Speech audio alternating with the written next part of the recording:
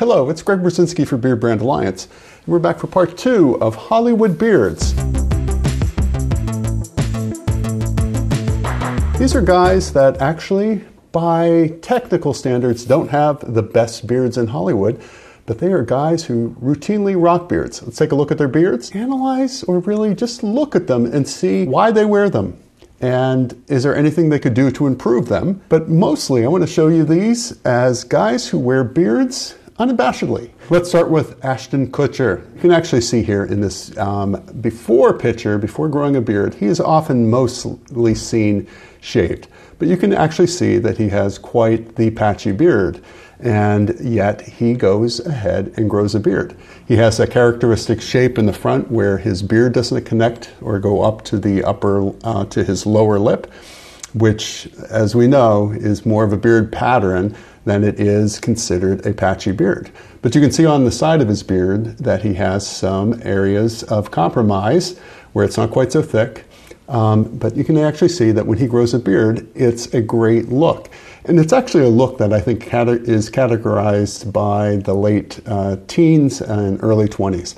A lot of guys are wearing beards today. And so in the past, if you had a great beard, you were more apt to wear a beard. Nowadays, guys have more freedom to wear beards, and so you're seeing guys of all types of beards, whether it be patchy to completely mountain man full, which I think is fantastic. We've gotten to the point where beards can be accepted no matter what shape they are. But you can see when Ashton grows his beard in a little thicker, it can cover up some of those parts. Is it ever going to cover up the areas where he has no hair? Obviously not. He would have to grow his mustache particularly long in order to do that. But when he grows a tighter beard, and in his case, his beard being slightly longer benefits, and it's pretty much similar to mine. When he grows his beard slightly longer, he has the opportunity to use some of that hair to cover up some of the areas of compromise. So it looks good. Moving on, we have someone like James Franco. So in James Franco, you have a similar type of beard. It seems to be a lot of guys will have one part of their beard that is particularly strong. And in this case, his mustache is pretty strong, as is his goatee. You also see that he has the disconnect between his lower lip and the bottom part of his chin scruff. But you can see on the sides of his face that he has a little less hair. So what is the best shape that he should wear? If he wants to make his beard look its best, he can take a look at maybe the side of his beard and say, hey, let's scrap the sides and actually let's wear a goatee, let's wear a Van Dyke, because that is the strongest part of his beard. So does it stop James Franco from wearing a beard? If you search him online, he is often sporting a beard, and he has a beard that is categorized by many people on the ugly and the poor beard list as a not desirable beard. But I think he looks great with a beard, and so he chooses to wear a beard often. And as we say, so can you. One of the most famous people on this list would be someone like Johnny Depp. Johnny Depp also has a fantastic bone structure in his face, a great jaw. He looks great with his face shaved. Even as he is approaching 60 years old, he looks good with a shaved face. But for the most part, for some of his roles, as well as his day-to-day look, he chooses to wear some type of facial hair. His facial hair on the sides of his face is particularly compromised. You can see this picture with him wearing the glasses, how patchy the side of his beard is. So what does he do for the most part? Yes, you occasionally see him wearing a full beard for him, but it is really one of the most patchy beards in Hollywood. What does he do? He chooses to wear a Van Dyke. He chooses to go for the mustache with the chin piece, and that is typically his signature look. And it's a look that we have seen on him since the age of 30 up until in his late 50s now. Honestly, I was looking online. There's not a picture of him without wearing some kind of chin hair and mustache as a combination in recent history. Actually, for the past dozen years, it's his signature look. And sometimes it's not in the cards for you to wear the full beard. Just in Johnny's case, Johnny has all the money in the world. He could have gotten a beard transplant. He could do X, X, and X. He chooses not to, and he's confident wearing this chin piece. Signature look on him. There's a lot of guys on this list whose best look and who choose to wear a partial beard. someone like Johnny Knoxville. Johnny Knoxville is very similar in that he has some very strong parts on the front of his face, his mustache.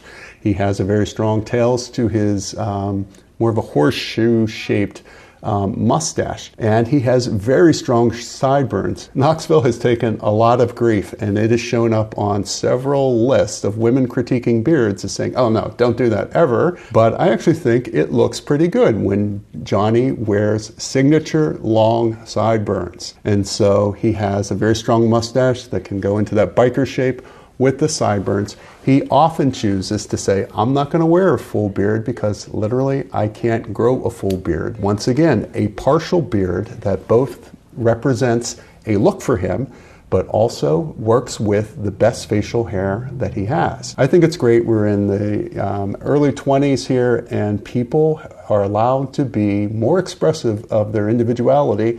And a lot of times when that comes to wearing a beard, you can wear those partial beard styles with gusto. Let's look at some guys who have characteristically full beards, full-like beards, but have some areas of compromise, yet they often wear a beard.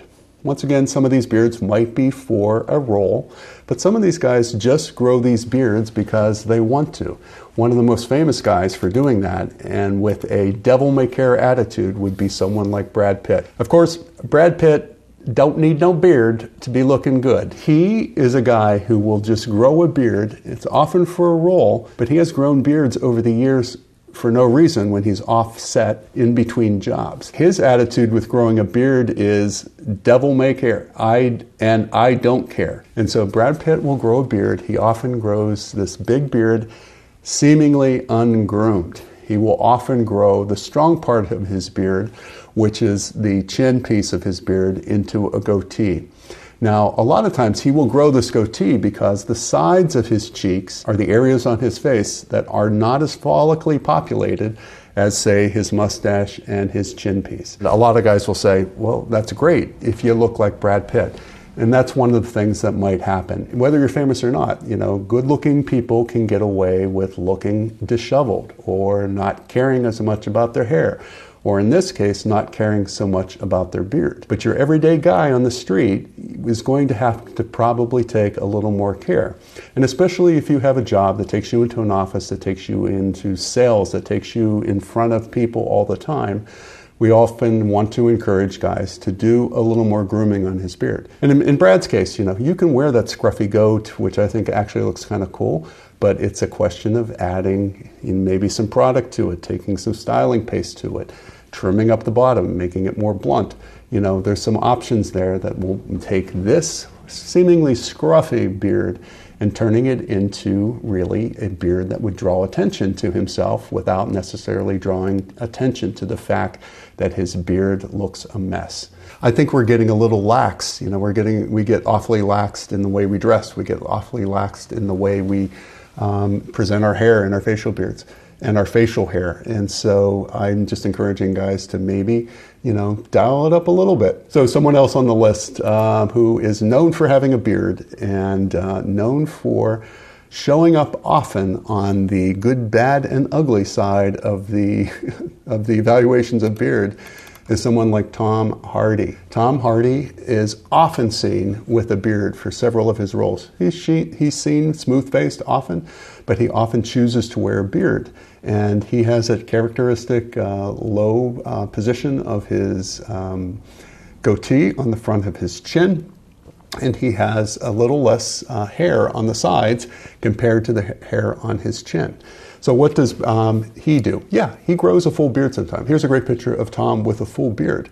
But often he takes advantage of the strong suit of his beard, which is really his epic mustache. He has a fantastic mustache, and he has a heavy concentration of hair, albeit low, on his chin. He often wears a goatee Van Dyke. He wears this Van Dyke on his face. And you can see that sometimes where he'll wear the Van Dyke and add scruff to the sides. He's a guy that actually doesn't do a lot of tight grooming, but if he's going to do any grooming, he's going to call attention to the strong suit of his beard, which is really the Van Dyke. A lot of guys seem to have that. A lot of guys seem to be able to grow more than not mustaches or some kind of chin hair? Is that the strong suit of your beard in which you're going to play that up? It can be like Tom Hardy and play up the Van Dyke portion of your beard. Chris Pratt has I would say, a typical beard. Yeah, a lot of guys have fantastic beards. A lot of guys are really lacking. But when I look at Chris Pratt, I see a beard that I see often on especially guys in their early mid-20s, approaching 30 years old. Chris Pratt's probably in his 30s now. You can actually see very low on the front, that characteristic empty spot below the lip. And you can see on the sides that he has some spots. He has some missing hair here. His mustache doesn't connect. But you know what? I think it looks good. Now, does it look good because, once again, Chris Pratt's a good-looking guy? Or would you appreciate this beard on a guy who didn't look as good? So in his case, if he wanted to make this beard look better, and you see him doing this often, is growing a little more hair, that kind of linear patch here. I've seen him wear a strong sideburn following up on that line, but I've also seen him, you can see in this picture, of him growing a little more hair in order to cover up some of the patchy spots on his beard. So you see Chris Pratt working what he has. And so I'm going to finish on him because he represents what a lot of guys have, a beard that is not perfect. It doesn't stop him because he has some patchy areas or because he has a low chin piece from wearing a beard. He often wears a beard. What I think this goes to show is that you too can wear a beard that's not perfect, and that you can figure out what the strong suit in your beard, like many of these celebrities have, whether it be strong sideburns, whether it be a strong mustache or a Van Dyke. Figure out on your face what the strong piece is, and you can wear a partial beard to set that piece off. Or, in the case of someone like Chris Pratt, go ahead and wear uniform growth, but maybe add a little length to it. I hope that this encourages you that, yes, you too can be wearing